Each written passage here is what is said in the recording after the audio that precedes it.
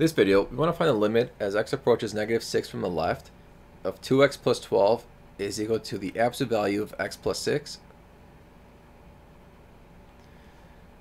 Now when evaluating the absolute value, we use a definition. So the absolute value of x plus 6 is equal to x plus 6 if x is greater than or equal to -6, and it's equal to negative quantity x plus 6 if x is less than -6. In this limit, we're looking at x approaching -6 from the left, so we have to use this equation for absolute value of x plus 6. So we're going to substitute the absolute value with that. And now I can factor out a 2 from the numerator, so that becomes 2 times x plus 6. The x plus 6 are going to cancel, so I'm left with -2.